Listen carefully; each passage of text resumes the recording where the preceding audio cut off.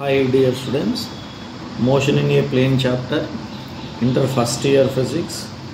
So important 4 marks numerical problem. Show that for a projectile launched at an angle 45 degrees, the maximum height of the projectile is 1/4 of the range. So maximum height వచ్చేసి క్వార్టర్లో వచ్చేసి 1/4 ఉంటుంది అనేటువంటిది మనం derive చేయాలి. So for this case 1 చూద్దాం. Angle is a given. Angle theta is 45 degrees. So we know that maximum height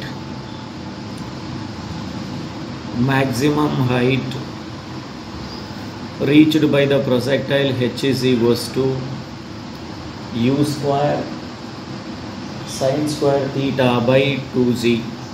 U square sin square theta by 2g. This implies h is equals to u square sin square 45 degrees by 2g. That is u square, it will be sin 45 means √1/2 whole square ఉంది కాబట్టి square చేయాలి by 2g. So this implies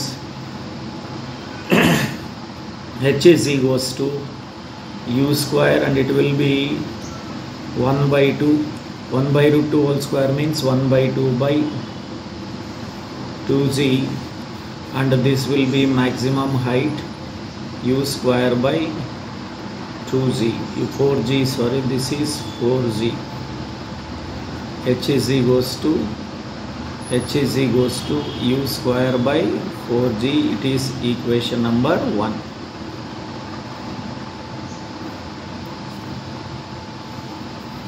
Now we want to find the second case, range. We know that range is given by the formula u square sin 2 theta by g. Range denoted by r, u square sin 2 theta by g. So and theta value is a given. Derivations of these two important questions 4 marks లో మనం ఆల్రెడీగా previous వీడియోలో explain చేసాం. So ఆ questions అడగకపోతే ఈ problem కూడా అడుగుతుంటాడు. ఈ problem కూడా బాగా నేర్చుకోవాలి మీరు.